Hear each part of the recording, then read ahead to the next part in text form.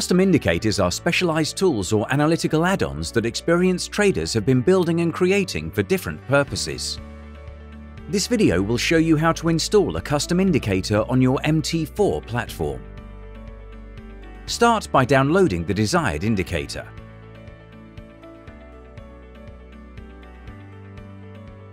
Open MetaTrader 4 and click Open Data folder from the File menu. Open the MQL4 folder of the Data folder and open Indicators. Drop the downloaded custom indicator file into the Indicators folder. Restart MetaTrader 4 and the custom indicator name you copied earlier will be displayed in the Navigator window. If you drop the custom indicator name into the chart window, the custom indicator settings screen will be displayed. Change the desired settings